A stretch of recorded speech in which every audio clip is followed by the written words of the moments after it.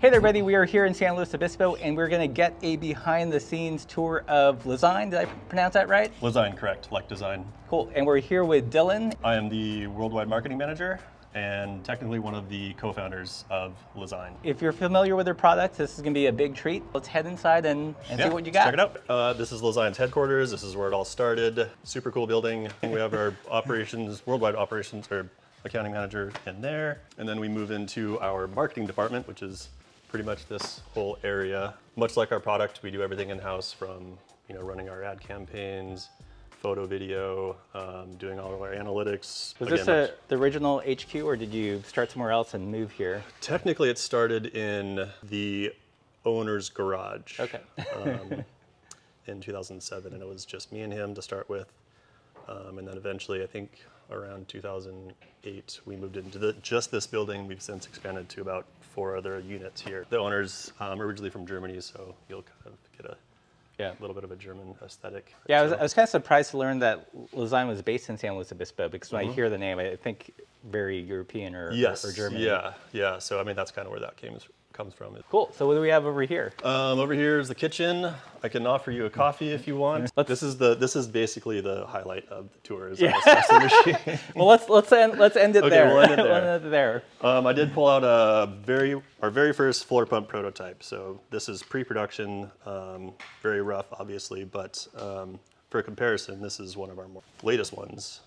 So not a lot has changed. We pretty much nailed it out of the gate. So, is there a tool that you feel like people really associate with Lezyne? Definitely the hand pumps was. I mean, we have some hand pumps that haven't changed since the first year. We did the nice CNC machined aluminum design, the overlapping handle, the integrated hose, and that really just kind of redefined that category. A lot of the stuff that you do, multi-tools and pumps, they're fairly common bike products. How do you guys add value, or what's the Lezyne special sauce that you try to infuse into these products? The big story is the owner, Mickey Kozacek, our eccentric entrepreneur boss, was the original owner and founder of Truvative, which is cranks, handlebars, so very much cycling components, and he kind of took that and applied that to accessories. We were designing stuff more like a component rather than just an off-the-shelf plastic hand pump that'll last a year and fall apart. What else do we have here we can show off? This is marketing, so again, the marketing department. Hi, marketing folks. Hello, everybody. Shower, locker room, so all the necessities for pre and post ride. Nice. Do you guys have a lot of bike commuters? Yes. This is the R&D office. Stranger danger. So this is where we do the majority of our engineering. Okay. We have design engineers, mechanical engineers, electrical engineers, all of the engineers. We have some fabrication stuff for prototyping. We have a full workshop for tinkering around with new projects. Do you guys do any 3D printing when you do prototyping? We do, and I believe that one of the engineers set something up that we can show off. So this is where we do a lot of kind of quality control stuff, analyzing materials and whatnot. There's a lot of science that goes on. Our microscope to look at materials close up. And then this is our 3D printer, and it's actually printing one of our new, we call it the multi-chain tool. Boxes of old prototypes and stuff like that. So this is a pre version of our storage flow cage, bottle cage, and storage for multi-tool, patch kit, stuff like that. That was printed off of this? Yes, it's printed off of this, and there's been many variations to get to the final product. Pretty cool. I didn't picture that you had or used all this technology to make your product. A lot of bike consumers get a little cynical. They just think that brands slap labels on random things, but it's cool to see that you do a lot of engineering in-house. Yeah, very much so. Everything's done in-house. That's the philosophy of the owner. So we've got Dylan here whipping up some espresso in the Lezyne offices. So is this the side hustle? Exactly. All right, I'm gonna be judging. Is the coffee as good as the pumps they make? We shall see. I don't know, really. Pretty good. I'm not a super espresso drinker, so but this hits the spot. Yes. So we're here with Nathan, the worldwide product manager at Lezyne. What do we have here on the table? We've got an assortment of some of our products, ranging from some pretty early designs to some of the new stuff that's come out our newest floor pump, the Gravel Digital Drive Pro. I remember when this came out, very bold claims, gravel-specific pump. What makes this gravel-specific? People want to know. I would say nothing makes it gravel-specific, but the goal was to create a pump that would work best for gravel riders, right? Barrel diameter is the big driver in this. It's just a little bit larger than a standard road barrel. And then all the gauges are tuned for 100 PSI. The most accurate point in a gauge is going to be around the halfway marker. So whereas like our standard road pumps, you use a 220 PSI gauge so that you're landing in your accuracy zone around 100 PSI. Right. These use a 100 PSI gauge, so you're landing in your accuracy zone more around 40, 50, 60 PSI.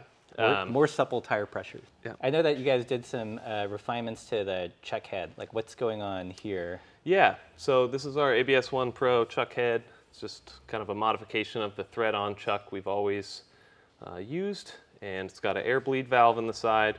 There's a valve core wrench in the back, and then this one has 2 thread settings. So you have a Presta setting on one, which threads onto a Presta valve core, and then on the other side it's M6 by 0.8, which is basically your outer valve core diameter thread. So you can remove the valve core and then inflate a tire more easily if you're trying to set a bead for tubeless. And all of our floor pumps are fully rebuildable, and that's something we've always run with. Like we have replacement parts for every part in the pump, so if anything ever happens, you can always reach out to our team. They are lifetime pumps. I mean, we still service pumps that are 15 years old. What's the timeline for like a back of the napkin drawing to product in the consumer's hands? And I know it totally varies, but let's say kind of a product that has average difficulty.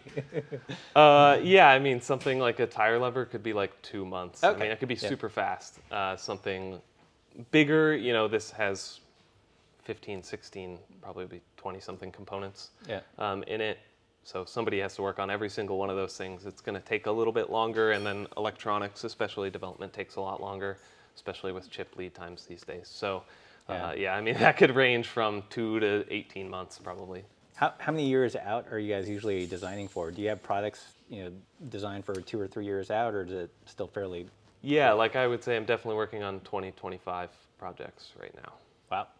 We also do a lot of OEM development for lights with e-bikes, stuff like that. So as bike companies work several years ahead of time, so do we. I have our multi-chain pliers here, which are like quick link pliers. They have storage in the back for 2 quick links, obviously leverage so you can open and close quick link. Nice. Quick links, there's a rotor truing tool on here. Piece that makes us unique is that we have a chain breaker on here, but when you're trying to get leverage and push a chain pin through a chain, which as they get narrower, it seems to get harder. Yeah. So you have some leverage here that you can crank on the chain with. This is our Mega Drive 1800, which is kind of our flagship light, most powerful light that we make. As you can see, these two are paired. So every time I change the mode on the front light, the rear light can change in mode as well. So through a phone app, you can tune all of these so you could have just a few different mode settings, like a high output setting, a daytime flash setting, and a low setting, so that your front and rear lights are changing with just a single button push, and you have your modes tuned to specifically what you need. This light, I think, has 11 modes right now, which is obviously too many for most people, but there's probably 3 modes in there that you specifically really want, and your neighbor might want 3 totally different modes. So we allowed you to tune that. So as the products get smarter, do you guys have to expand the team to include more software engineers? And we have a pretty robust programming and EE team, especially because we make GPS products as well. Yeah. So because of that, I mean, we make all of our own boards and do all of our own EE design in-house. What would be the main advantage of having it all like vertically integrated? Like everything just works well? Yeah, you don't have to talk to contractors or anybody outside of the business. Everybody is like well connected.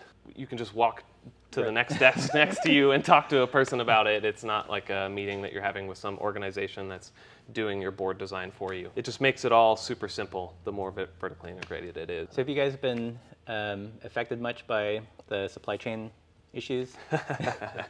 Yeah, it's a sore subject.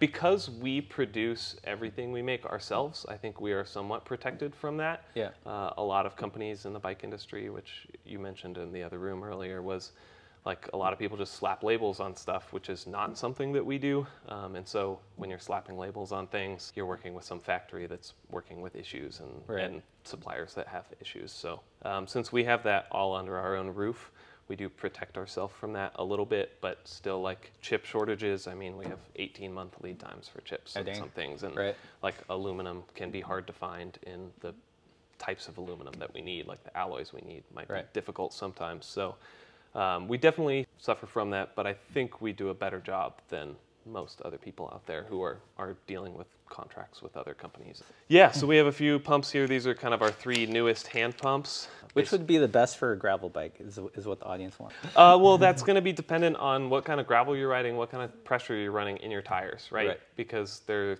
are gravel rides around here where I'm running 45, 50 PSI in my tires, and there's gravel rides around here when I'm running 22 PSI in my tires. So I'm usually in the no more than 30 PSI range. Yeah, so for that range, the high volume version would be the best. Okay. But yeah, these are just our new line of super compact pumps. The Pocket Drive Pro, which is a full aluminum construction, and then the Pocket Drive High Volume, which is a larger barrel diameter. So you can achieve, obviously, higher pressure with less pumps, but you max out at a lower pressure. They've been really successful for us, especially with the expansion of like internal bike storage, being able to fit something inside like the swap box on your Specialized bike or Things are tiny. They fit really well in your pocket, and they still work super well. How do you guys come up with product ideas? Do you have like a brainstorm day? Yeah, they come from an assortment of things. A lot of us here are cyclists, so we run into the issues and wants and needs that every cyclist runs into, right? Everybody comes up with ideas, and those get pitched in different ways. Sometimes it's on a ride. Sometimes it's when we're fixing a flat. Sometimes they come from people DMing us on Instagram or something like that. And we take everything into account. We put it on sheets, but a lot of people have ideas, and they're not all great. So there's a lot of stuff to work through. Yeah. Not with great ideas. Yeah.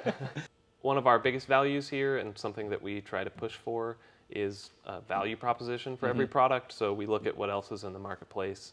We look at what they're offering people at what price, and we basically just try to beat that. So if you look at any of our lights, any of our tools, the products you compare them to, if somebody has the same offering of stuff, we want to have higher quality at the same price. If somebody has more features, then we want to beat those features. We want to get past that and provide that at the same price or less. Well, thank you, Nathan, so much for letting us know about the design process. Hopefully you guys found this video interesting. I know for me it was a real eye-opener. I didn't realize that you had all the science in the other room. Yeah. People make assumptions about what brands do, and it's cool to see that you guys really do a ton of stuff in the house. Yeah. So definitely check out Lezyne on the internet. So you guys are on the grams. And that's it for this video. If you liked it, like, share, subscribe, all that good stuff. Don't forget to support the channel by checking out the merch store. Join us on Patreon. And as always, keep the supple side down. Cool. Thanks. Thank you.